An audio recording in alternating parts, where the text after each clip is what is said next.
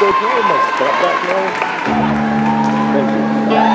Did you say no? I don't know.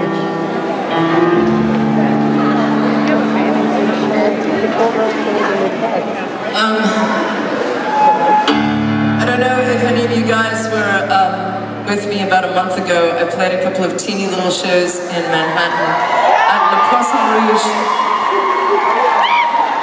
with my father, Jack. And he's here in the audience tonight. He got inspired. He wasn't supposed to come to the show, and he came with my wonderful stepmother Donna and my brother Alex. And they're out there somewhere. My dad killed it on the road. My dad went on tour with me. And I hope that I am not fucking rocking in my 70s. We should all be that amazing when we're in our 70s. Still playing music. And it always feels strange and surreal to play this song in front of my dad.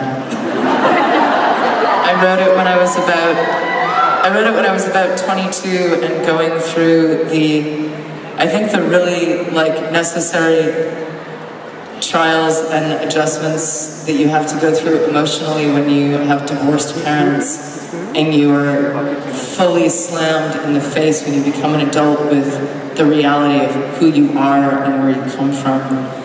And the fact that you have a biological past, and then you have the thing that's around you. You have the people who have raised you, and some of them are in your blood, and some of them were in your school, and some of them were your next door neighbors, and some of them were your musical heroes. And there you are trying to make sense of it all, and it can get dicey. But I'm happy to say that making this record with my dad was one of the best things I've ever done in my life. I'm so happy we did it. I want to say thank you to my dad. He's out there.